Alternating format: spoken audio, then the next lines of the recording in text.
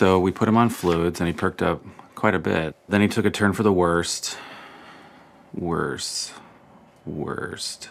Which is it? Turn for the worst? I never know.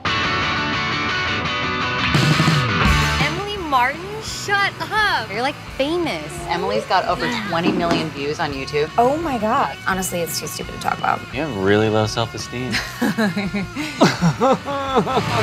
I moved from Austin about 2 years ago.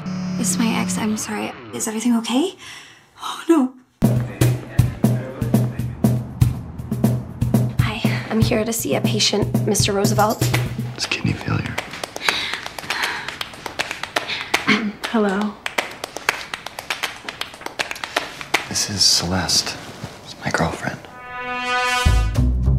Where are you staying? The house looks amazing. Tea time.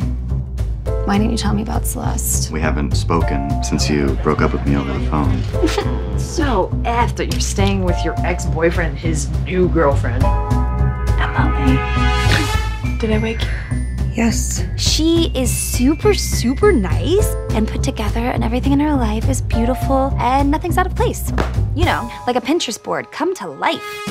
Eric, how's your band going? Eric's taking a break from music right now. He's getting his real estate license. I love houses. How could you let her do this to me? She's trying to make me look bad. Celeste has been nothing but nice to you. Okay, you win. You got the guy, you got the house. You just feel guilty for leaving him. I just had all these plans and these goals.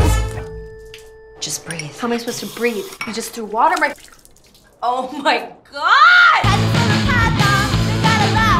This is the part where you're supposed to start laughing. Do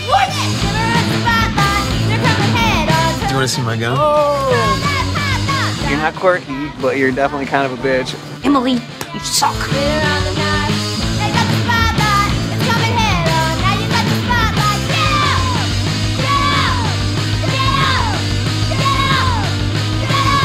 One, two, three, say Mr. Roosevelt. Mr. Roosevelt! Maybe you've had too much to drink. You think?